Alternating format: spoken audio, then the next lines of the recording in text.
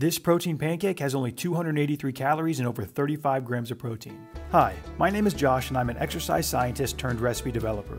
I recently embarked on a cutting phase in search of fat loss, and I'm going to show you some of the foods I use to help me go from dough goat back to shred city. And this is episode 1, the protein pancake.